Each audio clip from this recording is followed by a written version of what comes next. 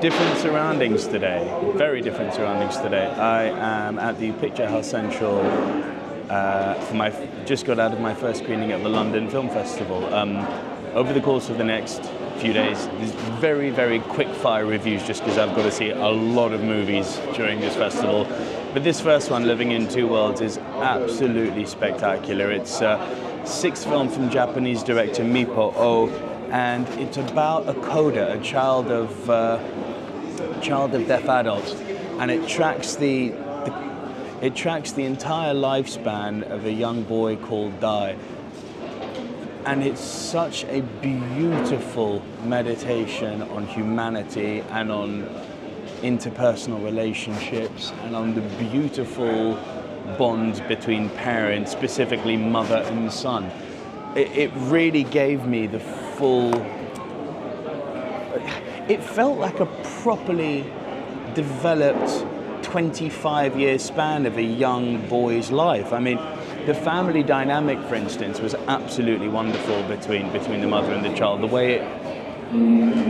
way Dai went from realizing that the dynamic that he has in his family isn't traditionally normal, to then him grow, as he got that teenage angst, it becoming resentment and anger towards his parents, because it's tough being a kid with deaf parents, having to be their interpreter, not being able to turn to them because they haven't gone through the normal existence of someone who can hear.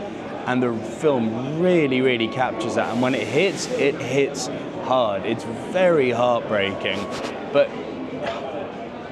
happy sad, because without giving away the ending, it does... Yeah, I cried a few times, and it was quite early. It's 8:50 a.m. showing, so I cried a few times, but it is heartbreaking, but in a kind of poetically beautiful way. It's one of those movies that gives you hope for humanity, gives you hope for the world, because where I was worried that Jesus, a kid who's got deaf parents, is going to end up being bullied, that wasn't the case. It really showed the good of humanity, and it gave me hope for humanity. I'm really thinking about whether this statement is true, but it is. This is one of the best coming-of-age stories I've ever seen. This is right up there with things like Stand By Me. Although it's very different to Stand By Me, I'm comparing it in the sense that it's a coming-of-age movie, and it's one of the best ever. And I have a feeling, like with so many things, it's not going to get a big marketing push or get the attention that it oh so deserves, because it is a wonderful film. As I said, the relationship is tragic, and the film really, Mipo Oh, the director, really is a master at letting the powerful moments linger, knowing when to leave the camera on facial expressions, knowing when to shift attention to the next relevant point. It's a well-crafted, well-thought-out, beautiful piece of art. And yeah, the last sort of note I've got, because I was making copious notes here, the last sort of note I've got is the evolution of the central character Dai's emotions, how he goes from, that childhood innocence of not being fully aware that his relationship isn't quote-unquote normal, to being embarrassed and resentful of his parents, to then almost embracing the fact that yes, he can hear and he can speak sign language, and that just becomes part of his existence. Final score, damn, I can't really find fault in this movie. It's as close to perfection as you get.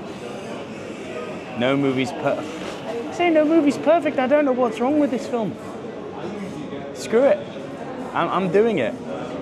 For the first time in 2024, I'm giving Living in Two Worlds a 10 out of 10. This movie is absolute cinematic perfection, and it's absolutely one you should seek out. If you do manage to find it, I'm sure it'll be doing the rounds on the independent circuit over the course of the coming months. If you do manage to find it, let me know what you thought down in the comments below. If my review's done enough for you to actually want to go out and find it, do let me know as well. As always, keep it right here on the Silver Screen Dudes, and I'll see you guys very soon. Bye for now.